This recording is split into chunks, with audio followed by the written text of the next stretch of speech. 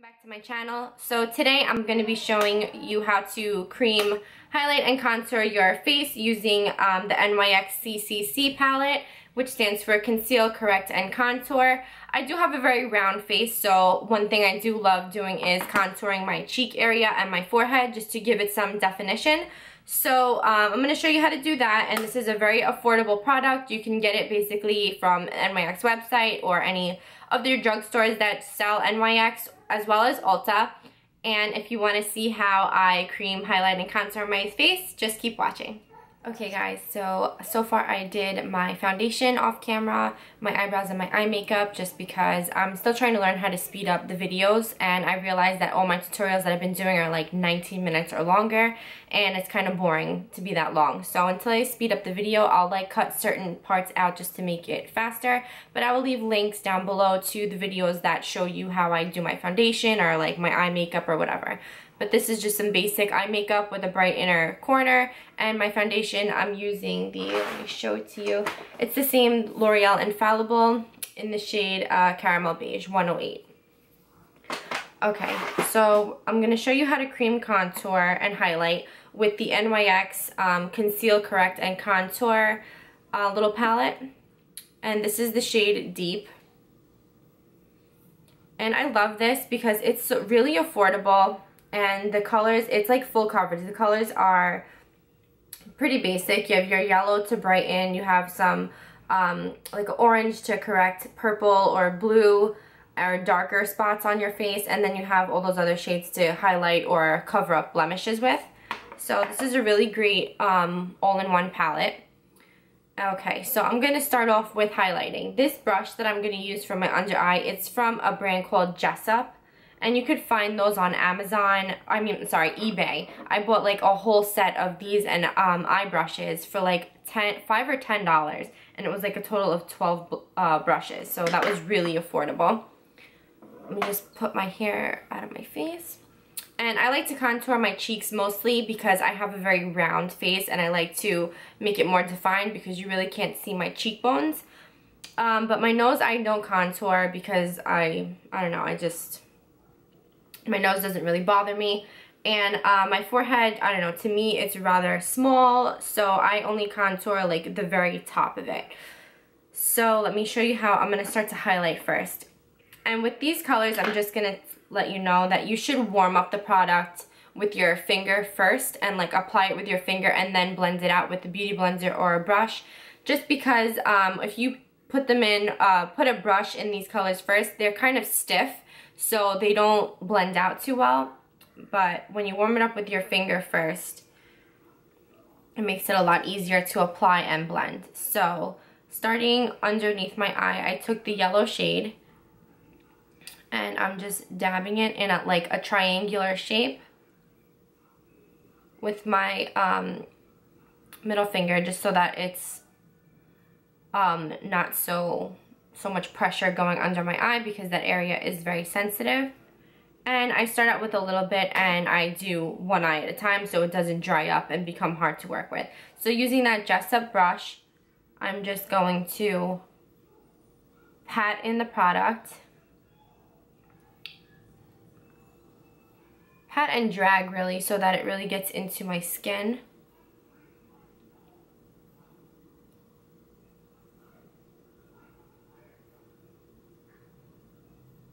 Just like that, and then I'm going to use a damp beauty blender to really push it in there and blend it out even further, because the brush sometimes can make it look streaky or really cakey. So I like to apply with my finger, tap it out with a brush, and then blend it completely out with the beauty blender. And then you can see if you want to add more or not, but you could see the difference between this eye and this eye. This eye looks a lot brighter and like wide, and this is just like kind of blah. But I just want a little bit more under this eye.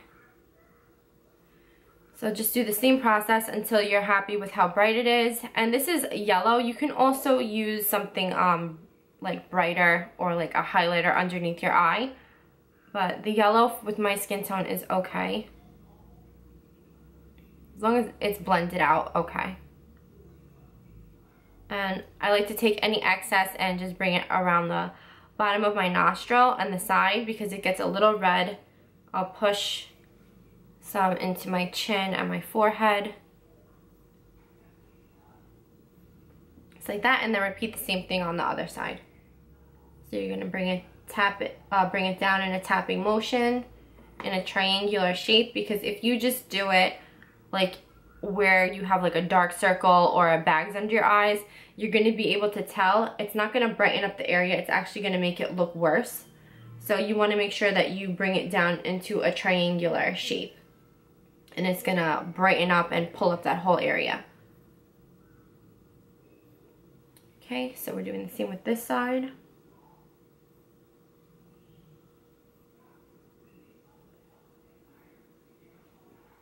And adding a little more to this side.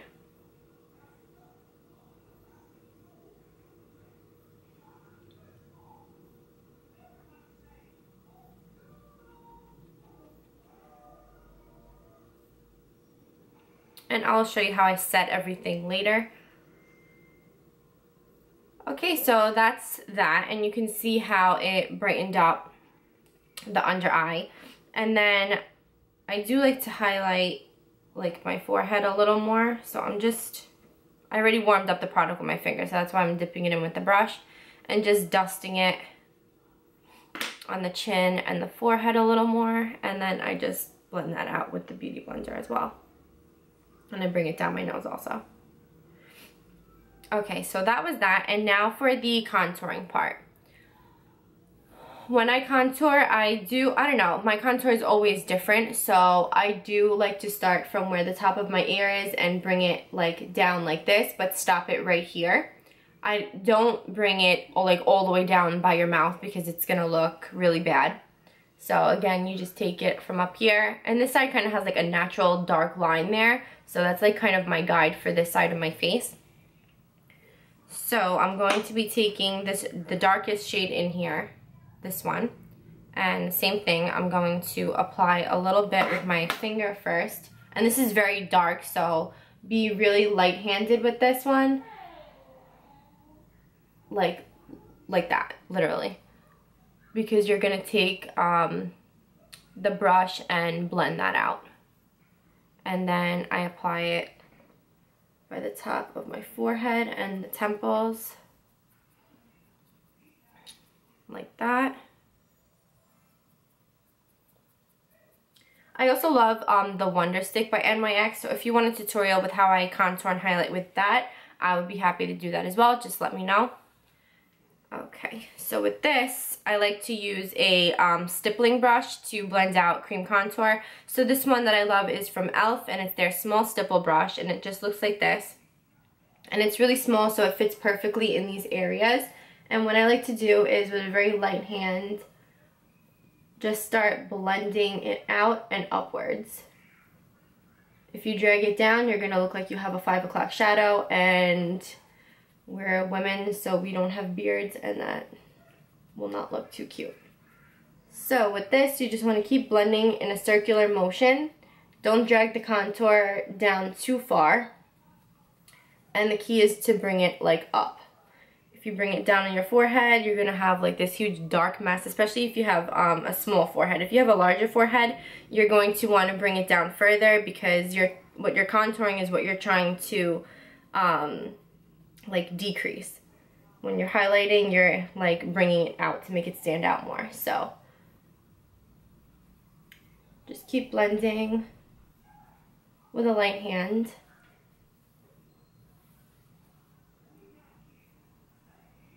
And you can make that fishy face if that helps you.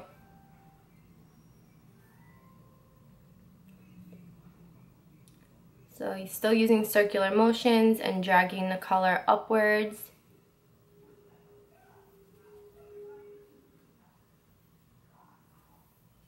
And into the hairline, so that way your scalp is not like white and then you could see that line. You want to try to get rid of the line as much as possible, so it's not so harsh. And with this side of my face, it always looks a little darker just because I have that naturally dark line there. So I try to blend this side out as a lot more than the other side, just so it doesn't look like a huge brown line. And then any extra, I just take on my jawline, under my chin, and on the other side of my jaw, as well as drag some down the neck. Okay, now to blend that out even further, because I could still see some lines, I like to use like a larger stippling brush, and this one is from BH Cosmetics. So I feel like with the stippling brush, it's so like light, it just blends everything out really seamlessly, and it doesn't take away like the product.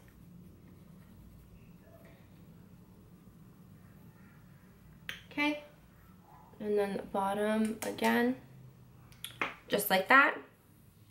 And you can always add more. Like I said, it's better to start out with a smaller amount and then build it up. Otherwise, if you start out with too much, like you saw how dark that was, if I would have just smeared it all across my face, it would have become a huge mess blending it out. So the key with that is start out with a little bit and work your way up after you blend. Like apply, blend, apply some more if you want to. And I don't really need to conceal anything. I actually did conceal when I applied my foundation, but when I conceal blemishes or anything that I want to cover up, I use this shade right here. It works really good with my skin tone, and it's very easy to blend out.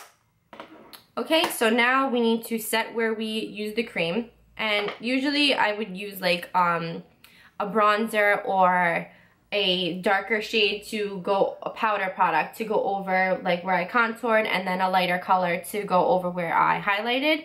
But today I'm just going to be using a translucent powder for the whole entire thing. And for under the eyes, I love the Real Techniques setting brush because it fits perfectly. So you just dust this on to where you applied the cream, and it makes, I'm sorry, I always choke on this powder. I always apply too much and it like goes straight up my nose, sorry. So it makes everything look way smoother, and this literally doesn't have the concealer crease on you at all. And then do the same to the other side. I actually want to buy the Laura Mercier setting powder. So that's like next on my list to buy. But this is by Be a Bombshell, and it is called Smooth Criminal Powder. And it's just translucent powder. And I also like this brush to set the middle of the forehead, down the nose, and the chin. And then for the rest of the face, Real Techniques, I use their, what is this, the powder brush. So this is just a translucent powder. It's not going to leave any white marks or any color on your face. So it's just going to make the product last a lot longer, and it makes your skin look like it has a smoother appearance. Do you guys notice every time I film, my son is napping, and then either towards the very beginning or like the end, he's always waking up and making crazy noises? I don't know if you can hear him, but he's waking up again. So good thing I'm almost finished with this. Okay, and lastly, I'm just going to show you how I apply my blush and my highlight. So for my blush today, I'm going to be using my City Color Cosmetics Mosaic blush in Coral Glow. And I do have a coupon code for you guys for this to get 10% off. Their website is amazing, and their products are really pigmented and amazing as well.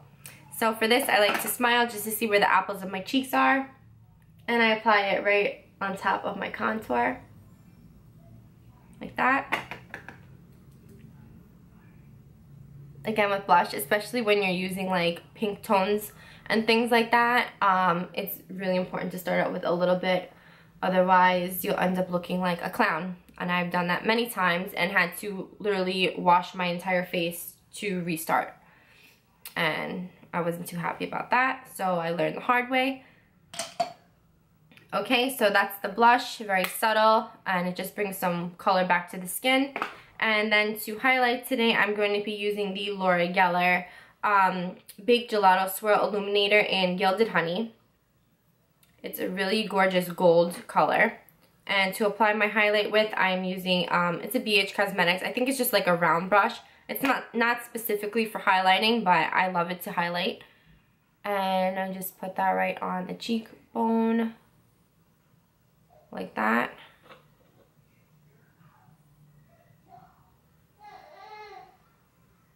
Tip of my nose. Actually, the whole bridge of my nose. That's fine. Cupid's bow and a little bit above the brow. And to make sure that's all blended together well, I go back over it with the stippling brush so there's not too many harsh, obvious lines. Like that.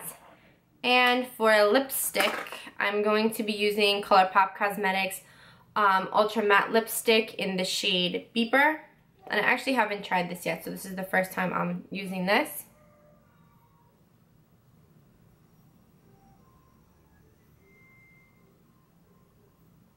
It's a really nice color, actually.